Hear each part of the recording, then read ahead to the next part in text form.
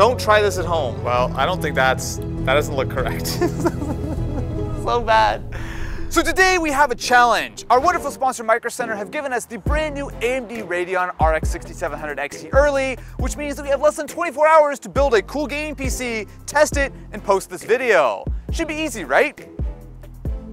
I want this to look cool. That is a lot of TV. Dude, they're actually 35 bucks. It's actually a really good deal. Did you do measurements? Oh, absolutely not. Not even a little bit. How ambitious do you want to get? I mean, this video needs to go live tomorrow. Oh, wait, no. Oh, I just realized. What if we get a power supply with RGB? Wait, does this have RGB? Wait, this doesn't have RGB, does it? No.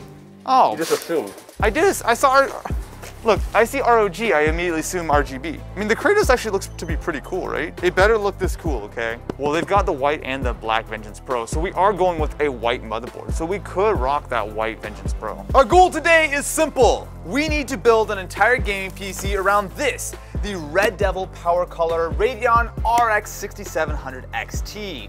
Now this thing aims to be a competitor to something like an RTX 3070, which means that while, yes, in theory, we should build a very simple, straightforward system.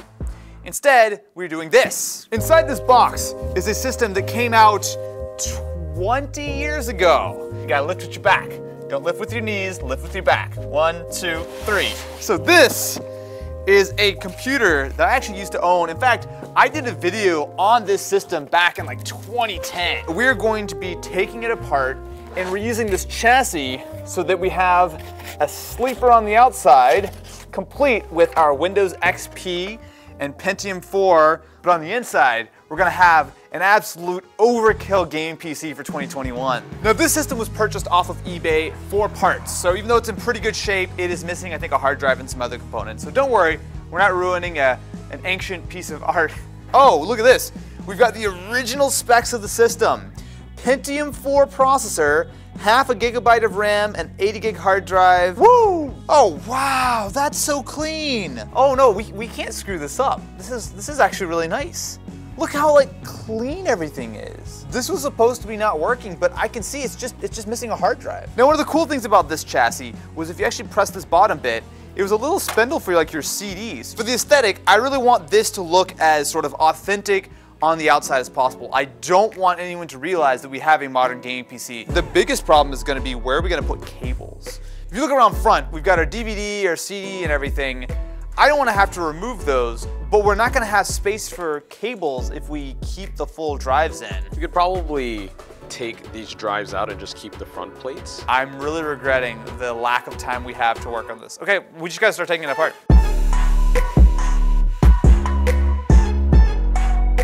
All right, so we've gotten pretty much everything out short of the optical drives, and we've got a good amount of space in here. So my first test before we even move on, can I fit our MATX board inside? Look at that, perfect. It's funny how so many things have evolved and changed, and yet so many things are the exact same. Okay, that is very good news. When was the last time you saw a graphics card that didn't even need a heatsink? Wonder, do you think I could Ethereum mine on this? One of the main problems is gonna be cable management. You cannot run cables in the back, right? I mean, this is it. We can't hide anything. Like, all of our cables are gonna come from the power supply. They're gonna need to go somewhere and be routed down. We're gonna have to take out those optical drives, right? Because the idea here really is, from the outside, total sleeper. From the inside, as soon as you pop that side panel off, it's RGB town. Basically what we really want, we just want this front piece to go on the front of the chassis, but then we can keep all the rest of the space for our cable management. Yeah, the main problem is that this is all still plastic in the front, so I don't want to tear anything out. Meanwhile, I've got myself the Ryzen 5 5600X installed, which is really nice to see 5th gen Ryzen starting to actually be regularly in stock.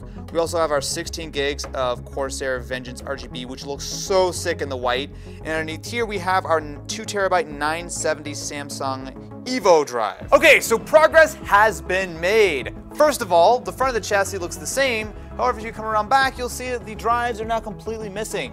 So Ken did a great job of gluing that stuff back in place and tearing apart this old CD and DVD drive. On my side, I've gotten the board all set. So not only do we have our X570 board, but we also have our memory, we have our SSD, and I installed our 212 with a pair of the Corsair LL120s. a little bit overkill, but we have to keep in mind, these two are not only the CPU fans, but also the main case fans in the system. We do have that little 80 mil fan, which I do think will fit in the back of the chassis, but like, yeah, there's not gonna be a lot of, how should we put it? Airflow. You know what Red Devil cards are known for? Their performance. You know what they're not known for? Being small. Should have thought about this before. Not even close. I think that we can take these drive cages out. I actually think that might be okay. Oh, look at that. Am I tripping, or are there no standoffs on this? I don't think these are grounded though. It seemed like a bad idea to not use standoffs. Remember when I got all excited about finding RGB on the power supply? You know what I forgot to look for? It's modular. It looks really cool from this side, right? Don't mind the fact that we now have to find a way of cable managing all of this in the side. Wow, that's not even close. Don't try this at home. Always use all the screws on your power supply. Sometimes when we're recording a video, I get this little like sneaking suspicion that there's like some really goofy music playing right now, and it's the beginning of the fail montage. So if you come around to the back of our system, you'll see that there's a little bit of a gap here on the bottom of the supply. That's known as extra cooling. This was all part of my plan. So bad. My main worry is, first of all, will it look decent? Because why do we go through all this hassle if it looks like garbage? And second of all, are we going to overheat the system? There's not a lot of airflow in this case, right? Even with a couple of extra fans on the CPU cooler, I mean, there's just not a lot of airflow here. We're gonna need all the help we can get on this system. Because you know something else I'm realizing? There's no intake anywhere. How do I get enough airflow for my entire system through this narrow little series of slots? I went from being all confident, like, oh, this is not so bad, to like, there's no cooling in this system. I think we gotta go for it though. Okay, so as I've been installing the motherboard, a new problem has arisen. So if you take a look at our 212, which should fit in the vast majority of cases, and you come down to ground level, I think these little caps are barely gonna keep us from putting the side panel on.